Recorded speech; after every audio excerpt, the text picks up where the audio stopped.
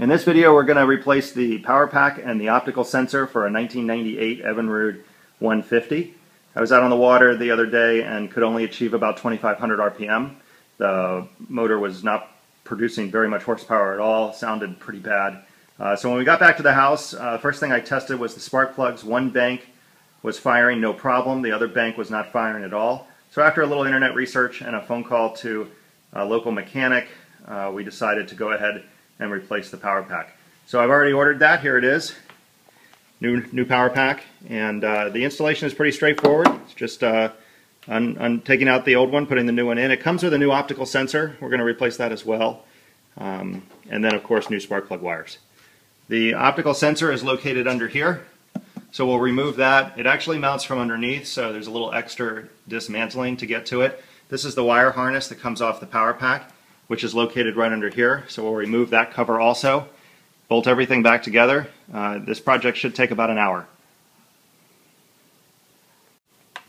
So the first thing we'll do is remove this protective cover. It's just 4 screws on either side, and then it pops right off.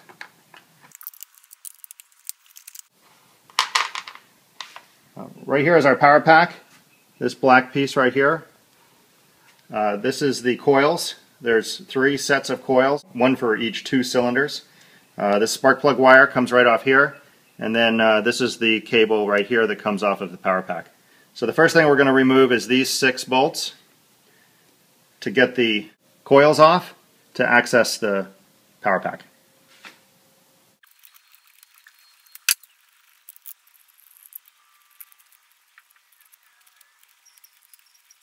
I'll leave this top bolt in so the whole assembly doesn't fall, and the only thing you have to watch for is there's a ground wire right here on this bottom bolt. We're going to want to make sure that we install that right where it came from. These just pop right off, just as easy as they come off spark plugs.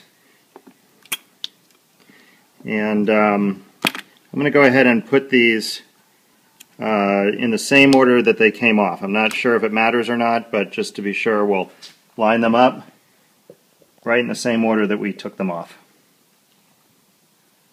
So, another thing to notice is that the top bank goes to the top cylinders, middle, middle, bottom, bottom, so really simple. We'll just pull these off. The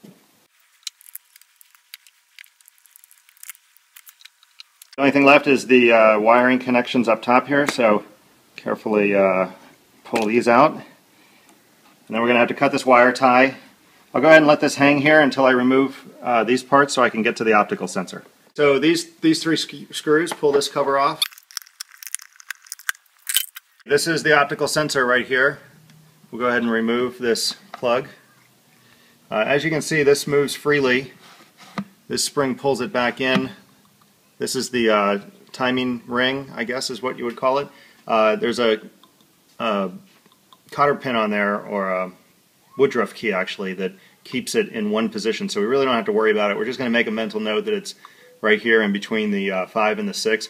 We'll remove this bolt, and then we're going to have to remove these 2 retaining screws, and I can't see it from here, but I think there's 3 on the other side. We'll remove those, and then we'll be able to lift this entire assembly right here off to access the optical sensor from underneath. I had to put it in gear so that this wouldn't spin the motor. Remove this. You do want to be careful not to mess with any of these. This is the low RPM, high RPM. It has to do with the timing, and you just really want to make sure that you don't mess with that. We've removed this bolt, and then we also went ahead and removed the screws that hold these retaining rings in to lift this off where the optical sensor sits, and we're not able to get this cover off. I'm worried that we're going to crack it, so we're just going to leave it, and I'll have a spare optical sensor if it runs well. If it doesn't run well, then I'll go ahead and order this cover in case I break it when I try to take it off to replace the optical sensor. It's really seized on there. I put some lubricant in here, some anti-seize, to try to get it to loosen up. I don't really want to put a gear puller on it because it's plastic and I think it'll just crack. As I was trying to work it free, I did hear it kind of creak and crack a little bit, so I'm sure I didn't break it. but I don't want to push it, especially if there's nothing wrong with that optical sensor anyway. It'll really just be a waste of time. So we're going to finish the installation and leave the old optical sensor in. I'm going to put a couple bolts in just to hold it in place. I'll go ahead and put this top one in and finger tighten it. I'll put both top ones in. So the first thing we're going to do is go ahead and put the bottom one in. You can see that these are kind of corroded. So the first thing I'm going to do is clean these up with a little corrosion block and some abrasive before I put them together. Spray this with a little corrosion block on each one. Clean it up with a abrasive pad.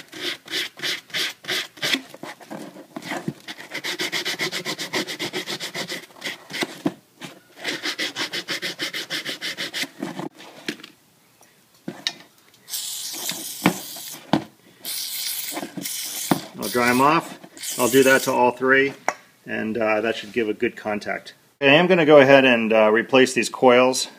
As you can see, this waterproof seal is starting to deteriorate. These are pretty old. I can't imagine them not being original, and the motor's a 98. So I'm going to reassemble everything so that at least I can get back out on the water. But I am going to go ahead and get these on order and replace them. It goes back just real simple. We'll go ahead and put the bottom one on first. We'll just start the bolts by hand. We go all the way through. And then we need to remember that this ground needs to be in here. So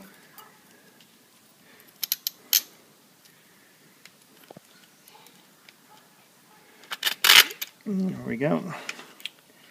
And just to keep it nice, we'll turn that ground right up like that.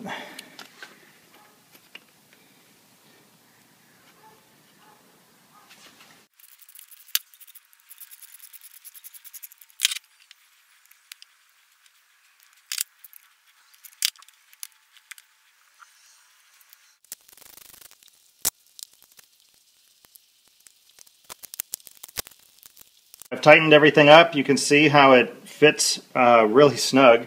I'm going to clean up these wires, and that's pretty much it. We'll snap these connectors in. I did clean this up with some corrosion block. I cleaned out this, and I like corrosion block instead of dielectric grease. It penetrates a little better. Keeps a good seal. So that's all done, and then we'll run this right up to the optical sensor. Reroute this under here.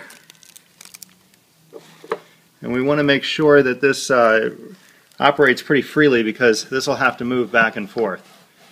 So I'll probably route this up underneath here like this.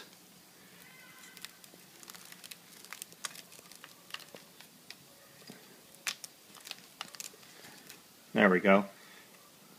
Just squirt a little corrosion block in there and plug that right in. Make sure it's free, which it is.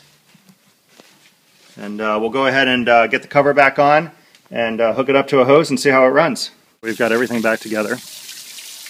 I went ahead and I didn't replace the spark plugs, but I cleaned them with some carburetor cleaner. They look pretty good. Got this all back together where the power pack is.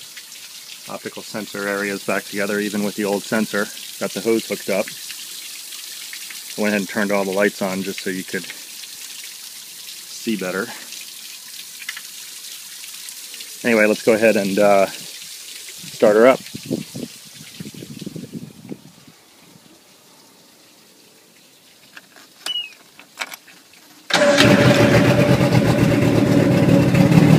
It's always good.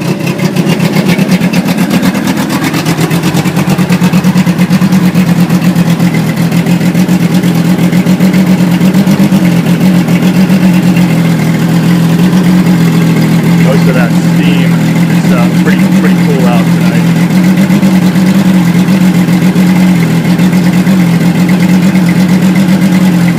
Well, sure is running smooth.